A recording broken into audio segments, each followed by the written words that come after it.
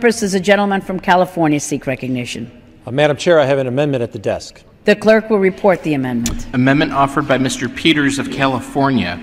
Page 22, line 5, after the dollar amount. Madam Chair, is there objection?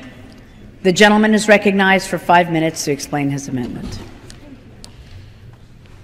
Thank you, Madam Chair. 2 years ago, on September 8, 2011, San Diego and much of Southern California, Arizona, and parts of Mexico suffered a huge electric power failure.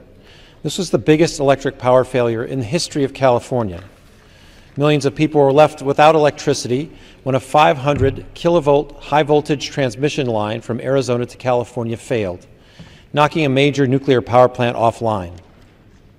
The electricity outage led to school and business closures, flight cancellations, suspended water service, and dark traffic lights. And when the power goes out, it's not just our lights that are affected. In the heat without air conditioning, we're putting the health of our seniors and vulnerable populations at risk of health failures. So the risks of public safety and health increase, and economic disruptions can be hard to recover from. We are putting greater load on our grid each day, and the grid faces also threats to its cybersecurity. In addition, we've seen extreme weather events wreak havoc on the grid.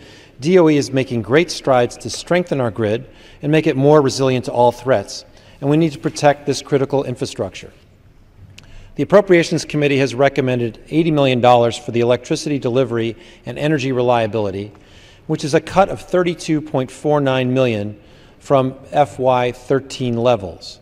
My amendment would increase electric delivery and energy reliability by $10 million with an equal offset reduction to the DOE's Departmental Administration account. This increase will strengthen the electric grid and provide greater power reliability for all Americans. And the amendment would support the research and technology to improve grid strength and reliability. These are more important investments than this particular Department Administration account. This is spending reduction in the long run. The costs of energy outages are much greater than what we put into modernizing and strengthening the grid. Every dollar that we put towards making our infrastructure more resilient yields $4 in future savings. When the power goes out, there are huge economic costs.